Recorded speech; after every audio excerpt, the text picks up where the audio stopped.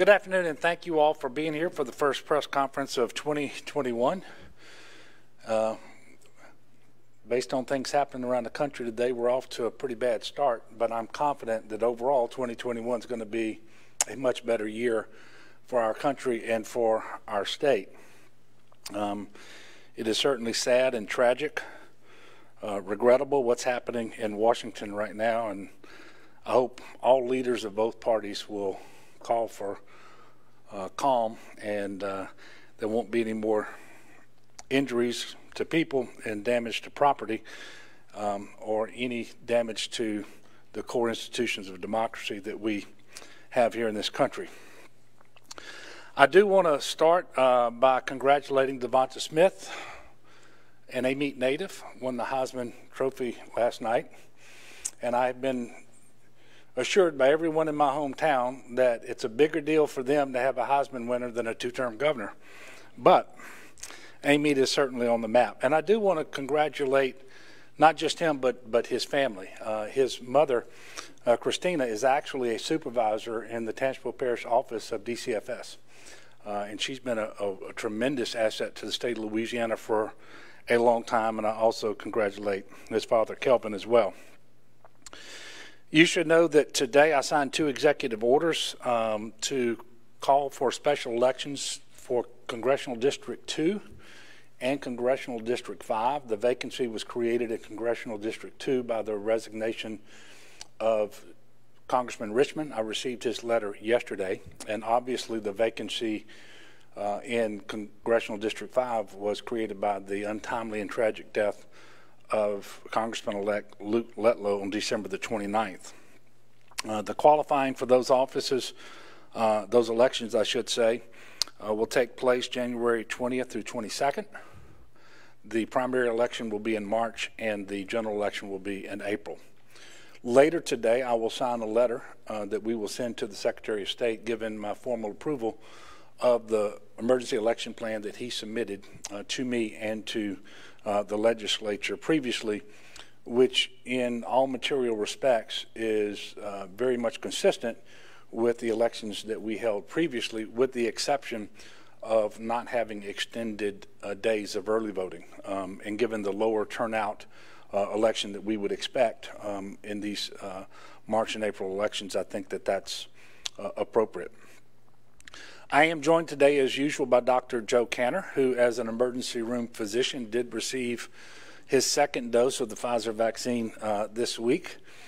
He will be speaking about vaccines a little bit later to you in this press conference, and what has happened this week since we expanded the eligible priority groups for this week. That decision was made last week based upon the allocation once we got it on Tuesday for the vaccines that we would receive this week.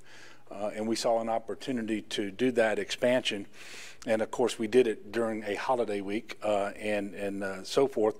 But overall, very successful. And it indicates the positive movement we have to make more vaccine available to more people in more places as we move forward in time. And certainly we're trying to get the infrastructure right so that we can just dial it up over time and make sure that more people are being vaccinated. I do know that vaccine is the hot topic this week, and I want to tell you that we are gratified thus far on the demand that we're seeing for vaccine, and it appears that in settings all across the state and really all across the country, there is growing demand for it. There's reduced vaccine hesitancy out there. And I think that that's warranted because the vaccine is safe, it is effective. We're not going to put this pandemic behind us in this state, in this country, or really anywhere in the world until enough of our population is vaccinated. But before we get to the vaccine, I want to talk about the COVID numbers, which quite frankly are not good. It is distressing.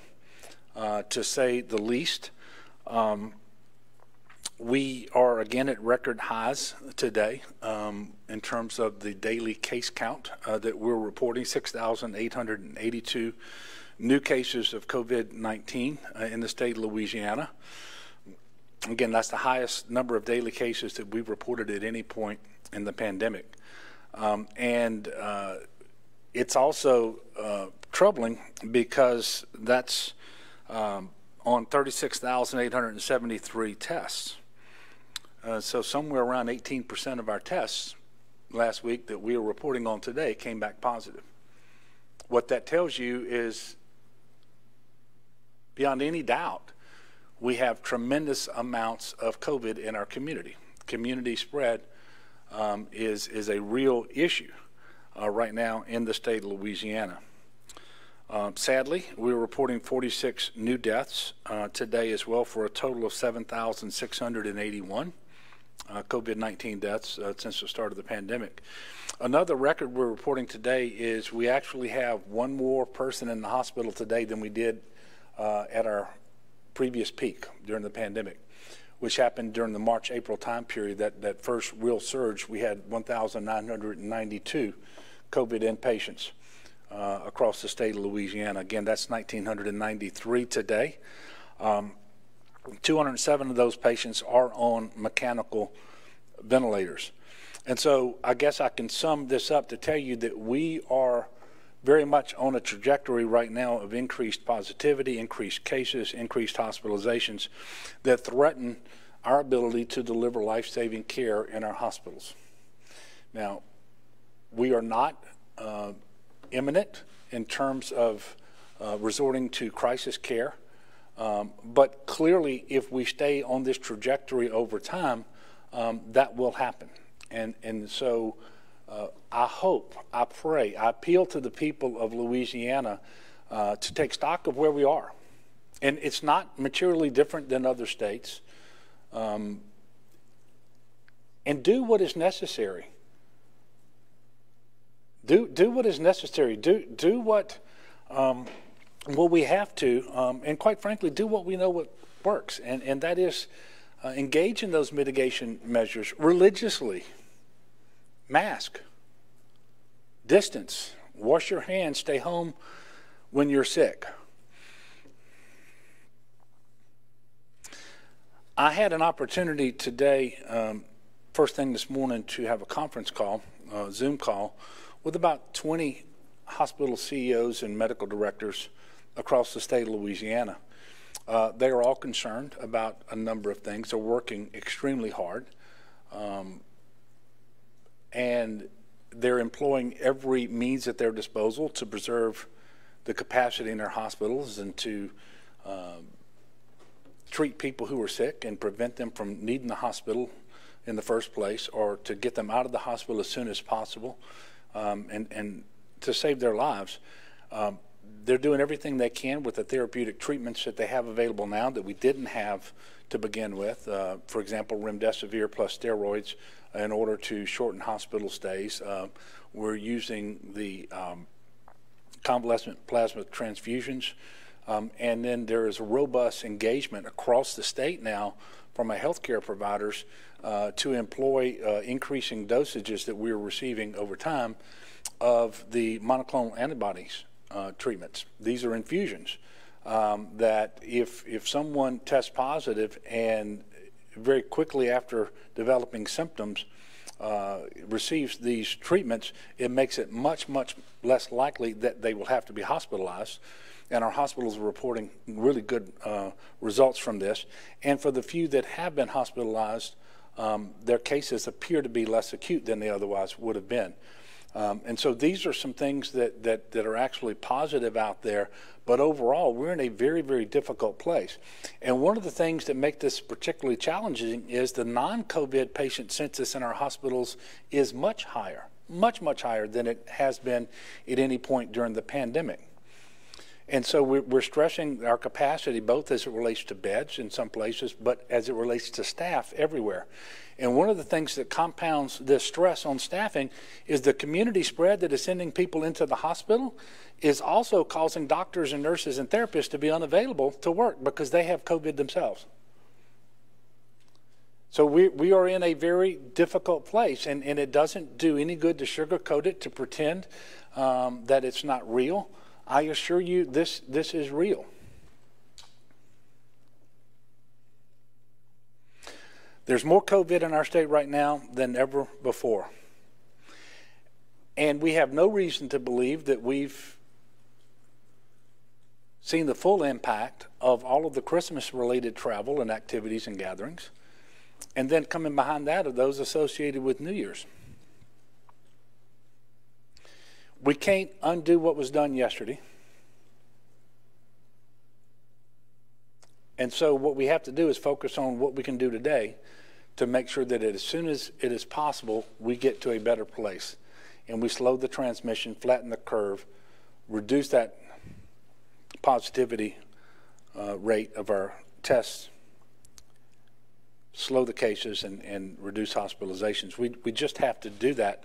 And so, again, I'm appealing to the people of Louisiana to, even if you don't like them, and I suspect nobody really likes them, the mitigation measures we know work. They're the same ones recommended by the CDC and the Surgeon General and the White House Task Force and so forth. And quite frankly, they're not that damn onerous. Put a mask on.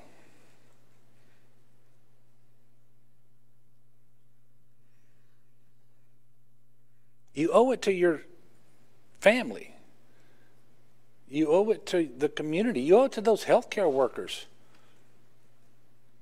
Even if you're not concerned about yourself. And we do know that masks confer a benefit on the wearer as well. So let's all do better. And, you know, right now we're talking about vaccines as well, and that's incredibly important. And that's something that should inspire in all of us a sense of hope. But we should also be realistic about that. We are months away from having enough vaccine administered to make a dent in what is our current problem, and that is the surge of COVID-19. The mask remains the most effective tool we have at our disposal. It is not the vaccine. But we are going to do everything we can to ramp up our vaccination program as quickly as possible.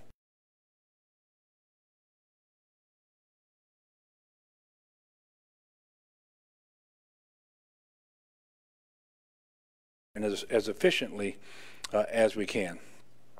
I want it to be going faster than it is. I haven't talked to anybody in any state, or I had a conversation with General Perna just yesterday about this as well. I mean, nobody is satisfied.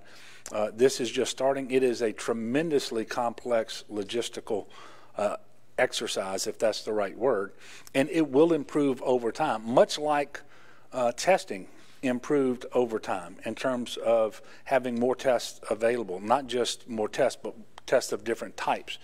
That some were easier to administer than others, and then all the testing places that came online over time. And this is going to happen with the vaccinations too, and we're going to try to make it happen just as quickly as we possibly can. So we're taking the doses that we have and the population that we have eligible for the vaccines in accordance with the priority groups that we're working with them, and we're administering those vaccines. Each week, and I think you know this already, we get just a few days notice of what we're going to get the following week. And then we have to refine our plan, place our order, and then those vaccines, if everything goes right, on Monday or Tuesday of the following week, arrive at the destinations that we've ordered them for.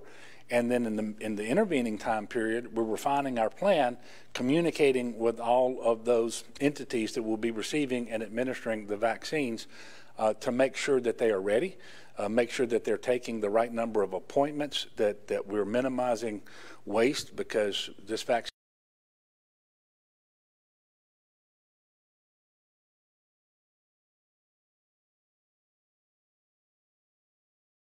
I can tell you the people at the Department of Health are working extremely hard.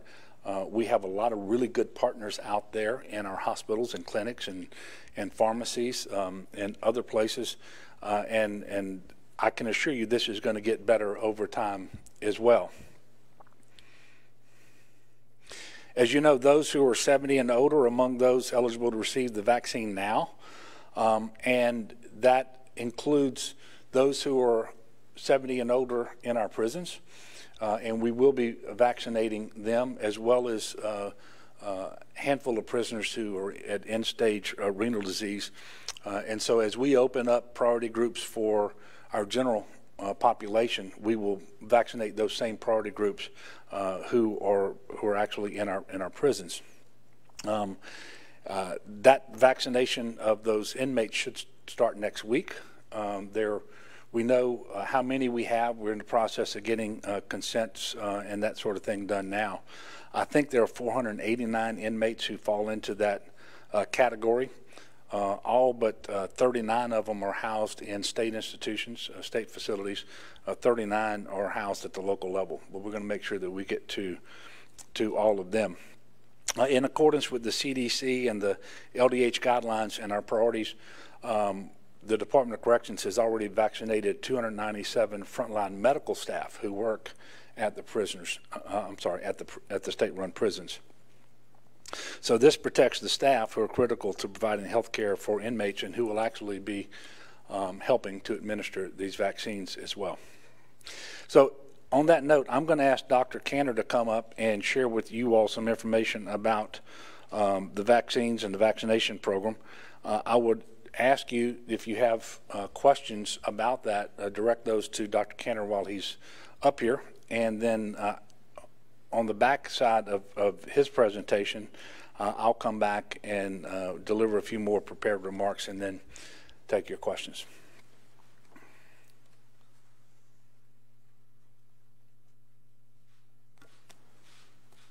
Thank you, Governor. Afternoon, everyone, and Happy New Year.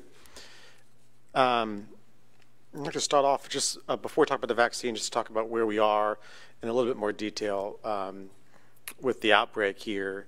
And, I'll preface it by saying, as the governor said, there's a lot going on around the country today.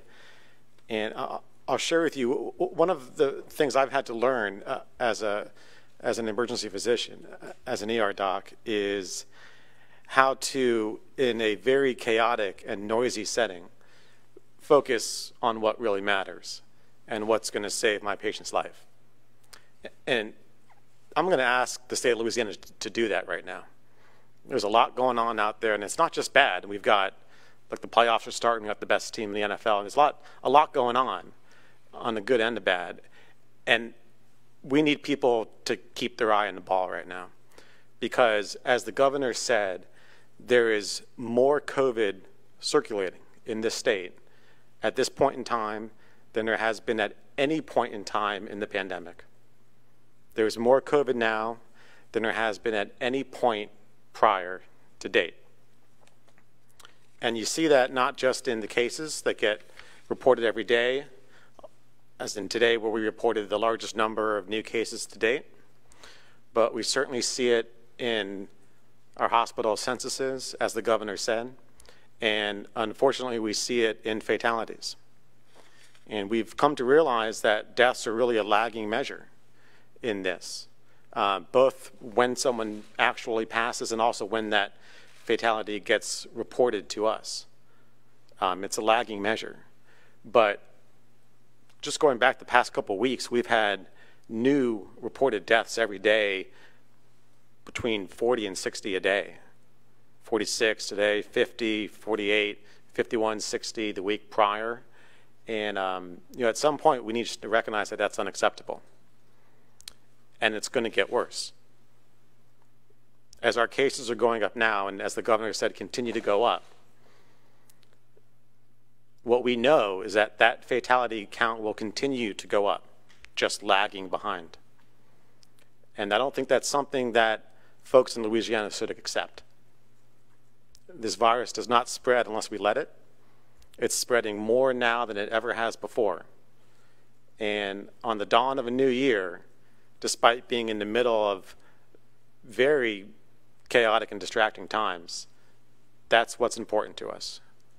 And I'd like to ask folks to take recognition of that. If you look on the dashboard today, you'll see the map of community transmission risk, parish by parish, but you might not be able to make out each parish because it's all red. 64 parishes are in the highest community transmission risk according to the categorization that the CDC gives us. that has consequences. People get hospitalized. People don't survive that. We have to turn it around, and as the governor said, there's no indication yet that it's doing anything but continuing to go up here. So that's a broad warning call to folks. Looking forward to a little bit more happy or optimistic items. We'll talk a little bit about the vaccine, and I'll tell you, I continue to be encouraged every day since we have started to roll out the vaccine at what I see. As the governor said, the degree of vaccine confidence in Louisiana is very high. And on one hand, demand far exceeds supply right now. On the other hand, it's not a bad problem to have. It's better than the opposite. We're trying to get more vaccine from the feds. We advocate for it every time that we have communications with our partners in Operation Warp Speed. But at the end of the day, I am encouraged that people in Louisiana want to get this vaccine. And for all the right reasons. This is a safe vaccine. This is an efficacious vaccine.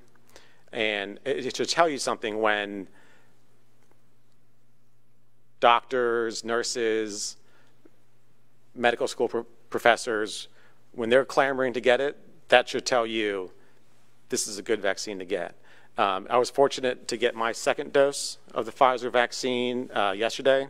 I got it at UMC in New Orleans with a number of other colleagues of mine in the ER. And just like the first dose, it was pretty emotional for the folks that were in the room there. I feel pretty good. My arm's a little bit sore. I felt a little bit crummy last night. Took some Tylenol this morning, and I feel good. I really want to encourage people, when it is your opportunity to get the vaccine, don't pass that up. Don't pass up your opportunity to do so. The team is working really hard to make sure that every dose that comes into the state is made available, knowing that, again, the demand is really lagging, really surpassing the supply right now. A couple days ago, we announced to hospitals across the state that they should begin to offer vaccine to their communities. That is the process that is starting right now. I know a number of hospitals have started to offer that, and more will in the coming weeks. This is primarily with the Pfizer vaccine because hospitals have what they need to store and manage that vaccine appropriately. And that's a really encouraging part of this as well. So what you're going to see from the state, from the Department of Health, is every effort made to make sure that there's no vaccine on the shelf and that it's pushed out as quickly as possible to somebody that can provide that vaccine to folks that need it. And again, that's going to pick up week by week.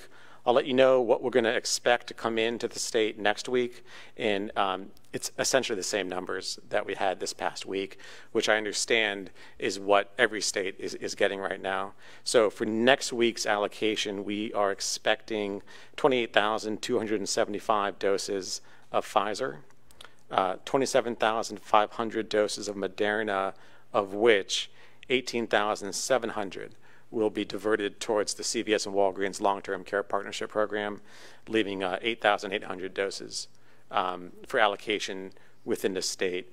If you total that up at the end of next week, that'll give us 293,525 total doses allocated on a broad sense to Louisiana, of which 93,500 would have been diverted towards the long-term care partnership program. I do want to mention, in more unfortunate news,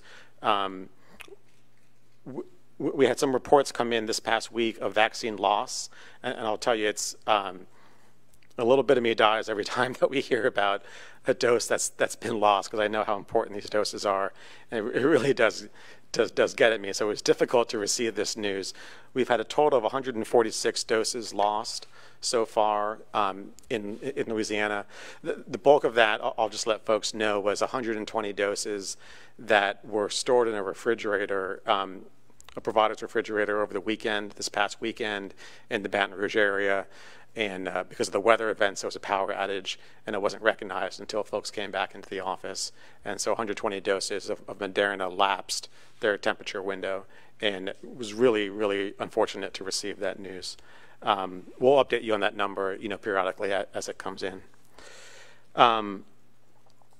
Taking a step back, I do want to mention this, and the governor said it very well. The vaccine is important because that's how we get out of this. But in the immediate term, the vaccine is not how we stop the spread right now. We're nowhere close to the amount of vaccine coverage necessary to make a public health impact. Make a very big impact on individuals. To make a public health impact, you have to have much more coverage than we have right now. And when we talk about not being distracted, the vaccine work is important, essential. But right now, in order to stop having to report 40 or 50 or 60 lives being lost a day, that's mitigation measures. That's the only thing that's going to affect that. It's masking, it's distancing, it's washing your hands, it's staying home when you don't have to be out, finding ways to do your activities virtually, both socially and professionally. That's what we need right now, and I can't stress that enough. The vaccine is important to get out of this thing long term, but right now it's the mitigation measures that are really important. And you know, we've had every showing that this is important, and I'm cognizant of the very tragic loss of Congressman-elect Letlow and how young, healthy individual who's leaving behind a wife and two young kids, and incredibly tragic, and yet there's many more tragedies like that in Louisiana from COVID that just are a little bit less well known. So, you know, as we go into this new year, I really would ask people to be cognizant of that. And we think it's going to get worse before it gets better because we haven't peaked yet. So this is the most dangerous time of the pandemic for us is right now, and we haven't even peaked. So please take that to heart and think long and hard about what activities you're going to do for yourself or your family. As the governor said, what happened over Christmas and New Year's is in the past at this point. So let's take the opportunity in the new year to double down and try and stop the spread. Be happy to answer a few questions if there are. Sam, we missed you last press conference. That's right. Dr. Canner, you said 8,800 doses will be available for the state of Moderna next week. Are all those, or how many of those are going to pharmacies?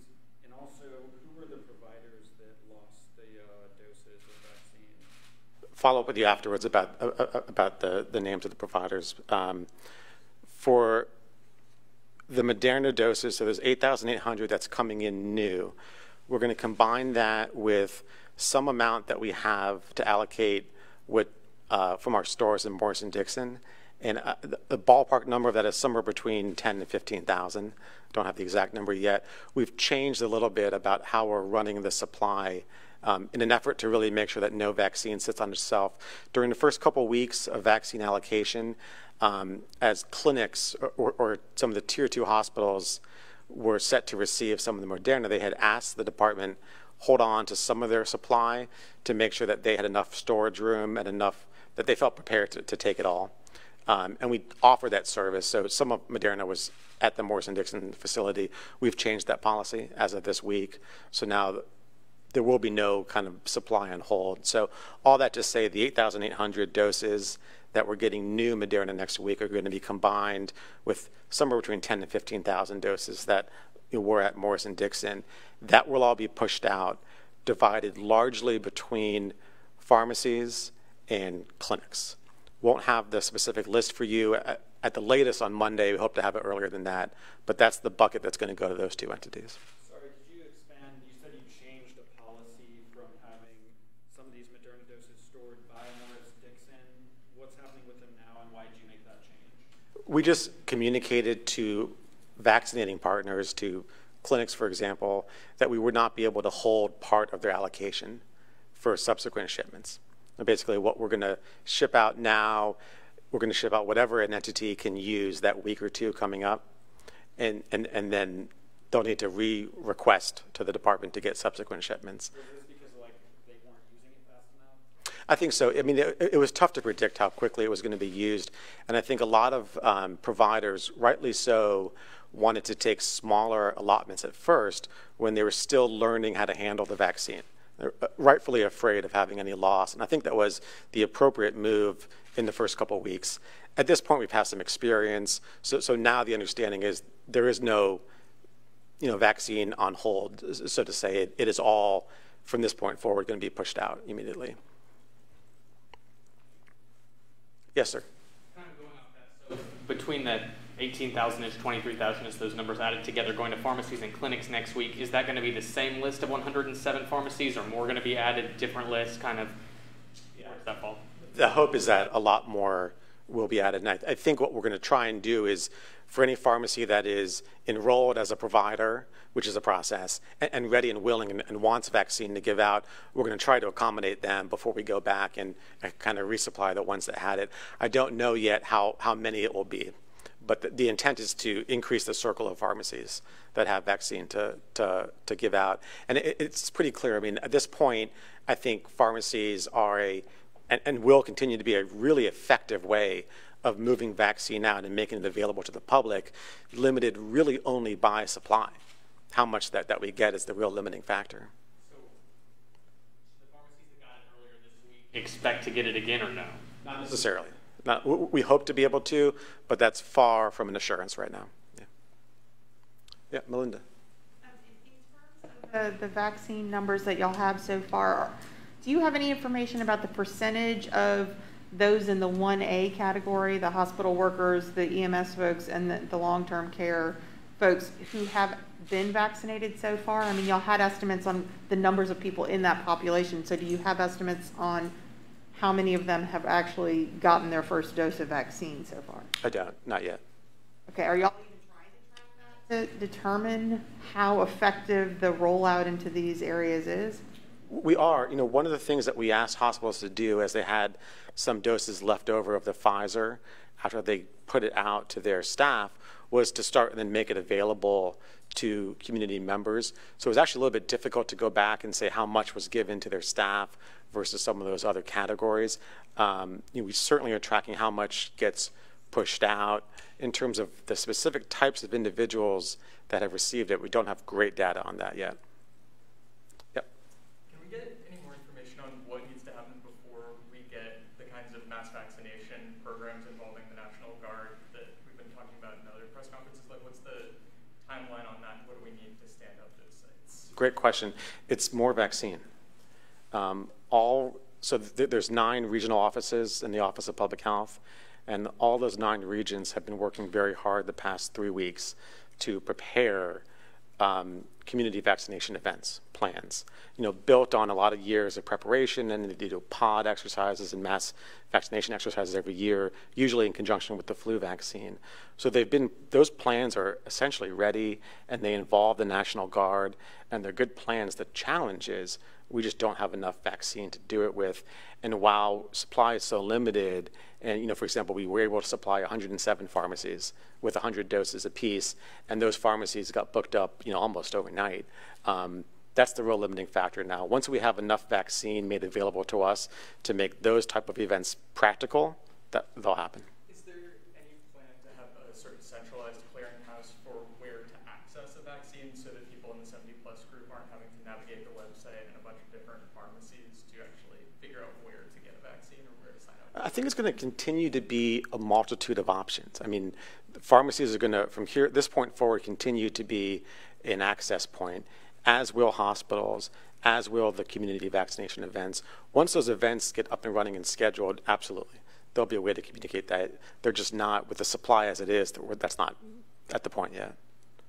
Yep, Julie? Do you have any benchmarks about how many people in each priority group we want vaccinated? Like, do we want 70% of the people in clinic vaccinated? Like, are there? I don't have a clear sense of what the overall plan is and whether there are goals or benchmarks the state's trying to reach.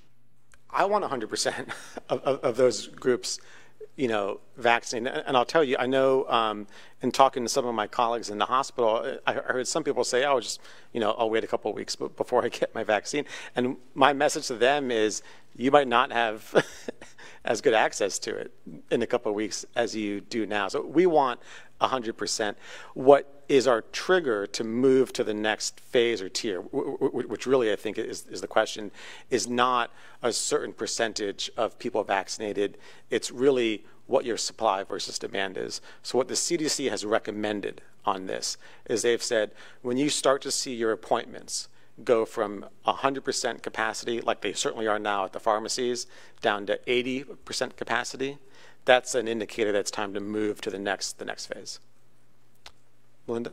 I just want to clarify something you said to answer one of the questions earlier. So the pharmacies, the 107 pharmacies this week that got doses of vaccine are not necessarily guaranteed to get doses next week? Because my understanding is that some of those pharmacies have been making appointments like for next week and the following week under the assumption they would continue to get a supply. That's correct, the way that you said it. They're not necessarily guaranteed to get subsequent allocations. Because remember, there were 12 or 13 parishes that we weren't able to get vaccine to this week because there were no pharmacies in those parishes that had actually finished the enrollment process. So our first goal is to make sure that the distribution is equitable from a geographic and a racial ethnic standpoint. So what we're going to try and do for the subsequent allocations is to make sure that we have enough coverage across the state. That's going to be the first goal. Once we're able to achieve that, we're going to try and resupply the pharmacies, but that's a subsequent goal. What's your advice to some of these elderly people who are 400 people down on a wait list at a pharmacy? You got it this week, and they think they're in line to get it, but now you're saying their pharmacy might not get vaccine next week. What should the 70-year-old do in that situation? I hear it's. I think staying on the wait list is good. I think wait until the next round of allocations is made public and then continue to call and try and make an appointment. This will get better every week. Remember, this is just the first week, just the first round allocations.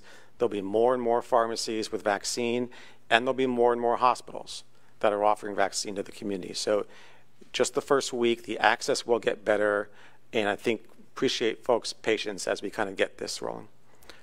One more, and then I'll turn it back over to the governor. Yes, sir. So there's been some criticism that the federal scheme for privatization is too convoluted and too complex.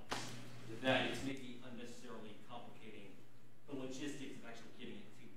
I wonder if you have any concerns on that. I don't think it's complicating the logistics. I mean, I really feel now that the biggest limiting factor for us is how much vaccine is being made available to the state. I think you can have a discussion about what groups should have been prioritized that weren't, and have that debate. At the end of the day, there was an effort to push vaccine both to individuals that were involved in frontline care, as well as individuals who are most likely to suffer health consequences, severe health consequences. It's an imperfect process. I think the CDC did a pretty good job. We tried in Louisiana to take the best of that, and then we did make some changes. We pushed it 75 years down to 70 years, particularly because we're trying really hard to keep people out of the hospital. I think you can have that debate and discussion. I don't see that as a limiting factor in terms of logistics. I guess it's I can just check your driver's license and find out how old you are. I don't know how I find out where you work. How would I? At the end of the day, I think providers and vaccine, and for example, a pharmacist are going to do the best job that they can. Pharmacists go through similar efforts when they give out any medicine. By the way, they're in the business of giving the right medicine to the right patient. As has been shown this week, that's not what's limiting us. What's limiting us is we just wish we had more vaccine to give to pharmacies. Thank you.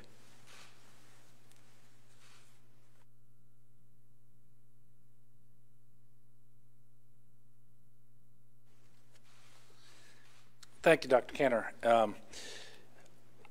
I can tell you that we will have more locations across the state that will receive the Moderna vaccine to be administered to individuals who are over 70 than we had this week. It was a really good start. with 107 locations in 52 parishes that we decided to do last Wednesday once we got Tuesday's allocation numbers. And with the work that they're doing now, because we know next week's allocation numbers and we know what we can access from the wholesale distributor, there will be more sites, and I have instructed Secretary Phillips to make sure that we are in all 64 parishes. Not necessarily with the pharmacy, I should say, but with a provider. It may be a clinic, it may be a hospital, but there will be some doses available for this priority group next week in all 64 parishes. And if we can accomplish that and resupply every pharmacist who received it this week, then that's what's likely to happen. But we're working through all of that this week, and we will make the announcement no later than Monday of next week, and hopefully sooner than that, so people will know where the vaccine is going to be and where they can call and try to get an appointment.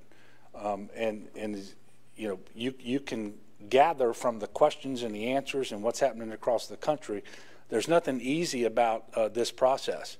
But I will tell you, working in priority groups is absolutely essential because we are trying to preserve hospital capacity and save lives. So it's important that the people receiving the vaccine the earliest in the process are those who are most likely to need a hospital bed if they contract the disease, and those are also the people most likely to die. And so they help us meet those objectives of minimizing the number of hospital beds and staff that are required, and making sure that we're saving lives as well. So we've got a lot of work to do. I can tell you it is nonstop, and I want to thank the folks at LDH who are working so hard.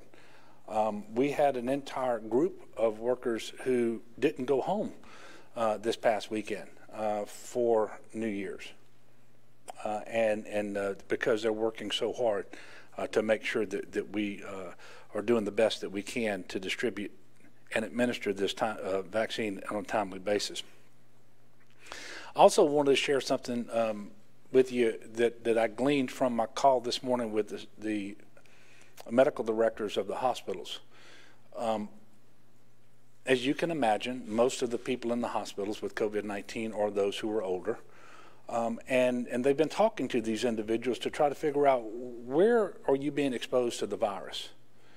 And what they said over and over to me on the phone this morning is that these older folks, by and large, who are in the hospital today, they're getting exposed to the virus and they're contracting the disease because of informal gatherings at people's homes. And there's still this idea that if I go to my neighbor's house or my child's house or my brother's house or sister, whatever, if I know people well, then it must be safe. And it's just not. It's just not. And at the same time, those are the settings that are, I mean, we can issue all of the recommendations that we want. We can tell you what CDC is saying and what the White House Coronavirus Task Force, what the folks at the Office of Public Health are saying about all this. But at the end of the day, it is up to people to then act on all of that guidance. And we really have to do a better job. We have to do a better job.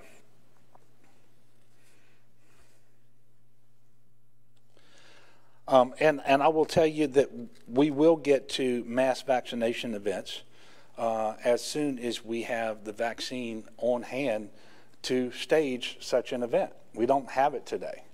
And when we have the vaccine and it lines up with the priority group that's then being serviced, we're going to make sure that we are doing those events around the state as we are able, working with a variety of partners, not just the National Guard. But for example, we may need to do that with Pfizer vaccine. If half the vaccine that we're going to get going forward is Pfizer vaccine, then we're going to have to use it. And those ultra cold storage requirements will drive us to our hospital partners as being those people that we're going to have to partner with in order to have these mass vaccination events. So it won't just be the National Guard. And we are right now working through all of the planning necessary to actually do these events. But we're not at the point where we can do them because we don't have the vaccine on hand.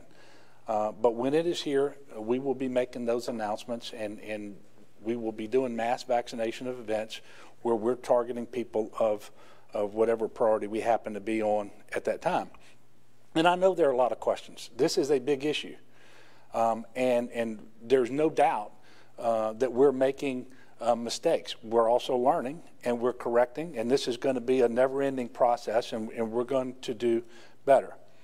But I urge the people of Louisiana to get vaccinated when you can, to be patient, and between now and then, and quite frankly, even after, wear your mask, and so forth. 2021 is going to be better. How much better will depend on what we do and what we don't do, the decisions that we make. I want to thank our healthcare workers, our pharmacists, our doctors, our nurses, everybody who is working so hard and has been working for so long to deal with the pandemic and now to stand up a vaccination program. And I want to thank all the people in Louisiana who have been responsible and who do take seriously the guidance that comes from the CDC and the White House Task Force, the things that we've been talking about. And there are lots and lots of those people too. And I really want to thank them because I know that it's not easy. And I know this is not the way we prefer to live. But you do it anyway because it's the right thing to do. It's the right thing to do for your family, for your community, for your neighbor, including your neighbors you don't even know. And it's also the right thing to do with yourself.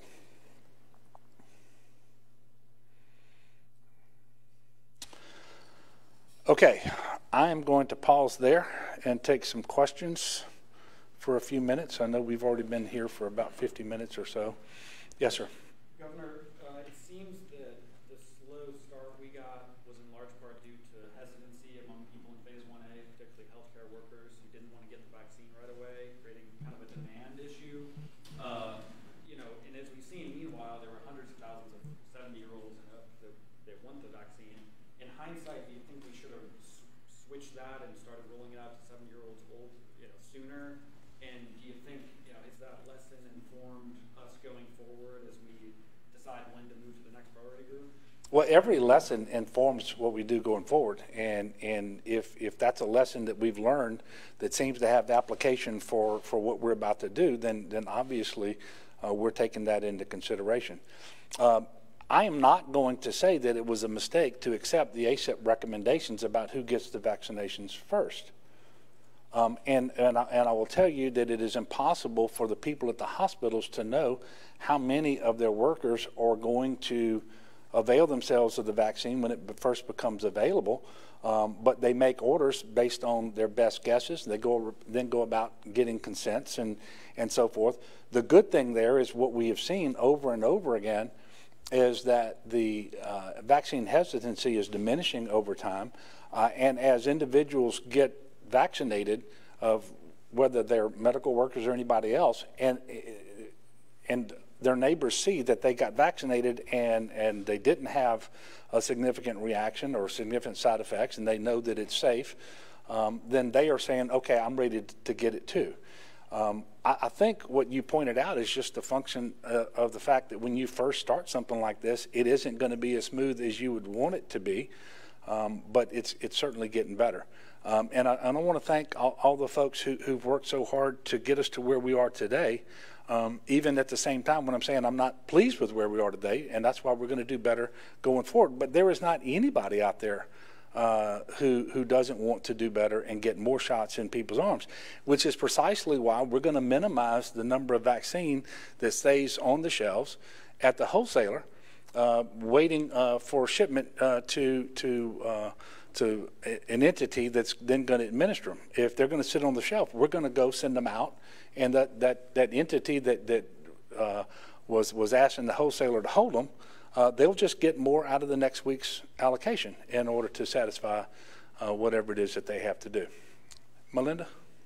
Governor, I'm sure has been floated already, but have you thought of having someone who is sort of like, for lack of a better term, the vaccine czar, like the person who is the logistics manager of their sole job is to track where the vaccines are going, make sure that facilities are using them in a timely fashion, and sort of being able to adjust on the fly as needed? Is that something that is under consideration? You applying for the job?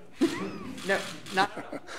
You know, we have a very good team, and I've been dealing with our team for a long time. Whether it well, and I'm not going to start to call names because I would certainly leave some out. But we've got a good team. We developed a good plan, and I was talking to General Perna, and this analogy may be lost on you all, but you know, he's obviously a career soldier. I spent time in the Army. You do the very best job you can to plan what it is you're going to do in battle. But there is no plan, no battle plan survives first contact with the enemy, because as soon as that happens, you are making adjustments. But the plan is absolutely essential to getting you started and to having a framework and starting the communication and the teamwork. And that's where we are right now. But I will tell you, Secretary Phillips is personally involved in every aspect of this. And she calls me and texts me about 100 times a day about different parts of this, and she's working with her team. And I am not presently considering making any changes to our structure over the vaccination program. Yes, ma'am. Let me ask a follow-up, please. It seems as though new tasks keep getting heaped upon the same people who already seem a little overworked in the Office of Public Health and the Health Department. So I guess I'm just wondering, are you looking at adding staff over there? I mean, how many different things can they be expected to handle before something just gets lost in that shuffle? Well, certainly if Secretary Phillips tells me that we need to do staff augmentation, and by the way, we do that on occasion now. We can bring in help. Sometimes there are things that need to be done in public health, and we have folks in the National Guard, for example, who can come in and help with those tasks. So we've been augmenting the staff there all along. And if Secretary Phillips ever brings to me a recommendation to do something like that, trust me, we will do it. But I'm not going to get in front of her at a press conference and say that we're about to do something that she hasn't even asked for. Julia? So, kind of related to Melinda's question, I'm confused. I know you guys are basing these priority groups on the recommendations that come from the CDC group that I can't remember the acronym of. But can you you're making adjustments, right? Like you're lowering the age to 70. I saw port personnel is in the next grouping that's not listed on the CDC guidelines. Who at the state level is making the decisions about what are different priority groups? I am. And I do it based on recommendations that come from ACIP. I do it based on recommendations that come from the Office of Public Health.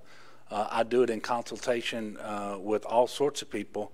I don't think that there is a trade association in existence that hasn't sent me a letter telling me that their people are essential frontline workers and need to be prioritized for vaccines. So somebody has to make those decisions. I am making them, and I'm certainly not trying to confuse anybody about those things. And we told you early on that we were going to do everything we could to conform our plan to those ACIP recommendations, because we know that those are experts in the field. They're looking at this disease, these vaccines, the current situation across the country, and they're making recommendations. And by and large, we have accepted those. The biggest deviation, and one that I think we've explained, and if we didn't, I apologize, they were saying start at age 75 and above. But when we looked at who's going to the hospital in Louisiana and who's dying in Louisiana, the clear demarcation in terms of age was really 70. It wasn't 75. So this was a data-driven decision recommended by OPH based on our state-specific data. And that was our goal. We want to preserve capacity at our hospitals, and we want to save lives. And so to do that in Louisiana, we needed to start at 70 and not 75. Now, that was the right decision to make.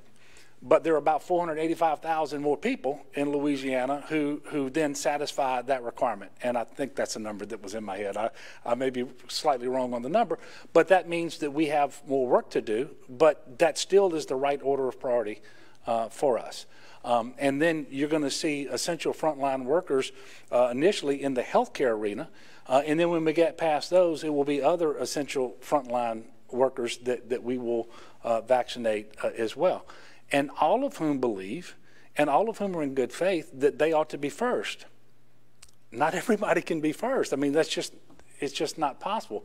And we don't have the number of doses available to us to make that happen, assuming that we could somehow administer it all at once if we had it all available to us.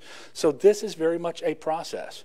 And it's a process that we're doing everything we can to make sure that it works as best it can. And yes, we are going to learn from certain strategies that how to do things better, and we will incorporate that as we move forward into the new plans. Yes, sir. It's clear from the record-breaking case count today and hospitalizations that people are not acting on the CDC guidance right now or have not been. How much longer can the state wait for people to behave themselves before you step in and tighten restrictions to limit community spread? Yeah, you know, that's a great question, and I'm not prepared to answer it today. I'll have to answer it next week, right? Because I have a proclamation that expires a week from today. But it sort of begs the question, and this is a different application of something that I said starting back in March, and I've been saying it all the way through. We're not going to enforce our way out of this. Either the people of Louisiana are going to sufficiently embrace these measures, or they're not. And if they're not following mitigation measures and restrictions that are in place, what makes you believe that if I impose more restrictions and mitigation measures that they're going to follow those? And this is the dilemma for me as governor right now. The status quo is unacceptable.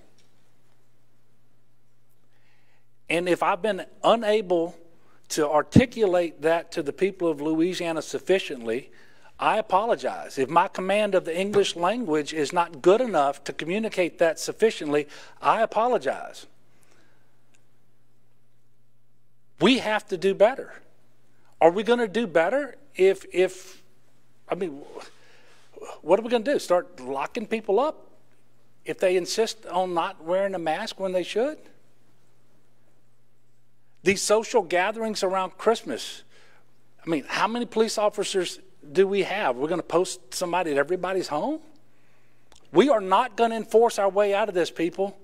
We're either going to do the right thing or we're not. And if we don't do better, we're going to watch a lot more of our fellow Louisiana brothers and sisters die. It is really that simple. Now, while it's simple, it's not easy. And I can tell you, I will be considering everything that might make sense between now and next Tuesday.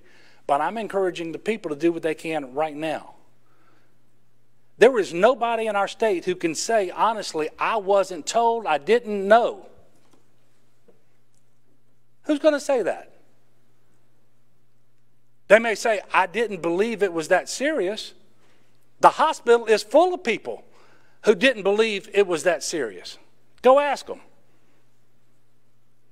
We have families grieving today because they didn't do what was required to protect their loved ones, because they didn't take it seriously. Go ask them. Don't take my word for it. It's happening all over the state and all over the country. All right, we've been here for about an hour. I want to thank you all for continuing to cover this. We clearly have work to do. We have to slow the transmission of this disease. We have to protect one another. We have to administer the vaccine in ever-increasing numbers across a broader portion of our population. None of this is going to be easy, and none of this is going to be overnight. But we have something to look forward to, and that is if we do the best we can in a few months, several months, we will have enough people vaccinated to where we can finally start to put this pandemic in our rearview mirror. But between now and then, for God's sake, understand that the vaccine isn't going to get us out of these immediate problems that we're in. We can only do that by distancing from one another, by staying home when we're sick, by wearing our mask, washing our hands frequently, protecting the vulnerable among us. And look, there's some things that we haven't talked about in a while, but they didn't stop being true. Any event outside is safer than that same event inside. I want you to support your restaurants, but take the food home and eat it. Go through the drive-thru, have it delivered. Always safer than eating in the restaurant. If you are 65 and older, or you have one of these comorbid health conditions that predisposes you to a poor outcome should you contract the disease, don't go anywhere in any room where anybody doesn't have a mask on. I mean, these are things that we've been talking about all along. They still remain true. They still remain very, very important. So I'm asking the folks to do better. And let's pray for one another. Let's lift one another up. Let's be good neighbors. This is the challenge for this generation. This happens every 100 years. This is our moment. Are we going to rise to the challenge and do what's required? Or are we just going to say, well, you know, I'm tired of that. That's just too much of a bother to put that mask on. I'm going to choose to believe what I read on the internet. I'm not going to follow the U.S. Surgeon General or Dr. Redfield, who runs the CDC, or Dr. Fauci or Dr. Birx. I'm just going to choose to believe this information that happens to be convenient, because if I believe it, it sort of justifies me not doing anything. And I understand that that's a psychological coping mechanism, but it's not a good way to behave during a pandemic. So let's do better. Let's pray for one another. Let's lift one another up. Let's encourage one another. And let's get through this together with God's help. Thank you all.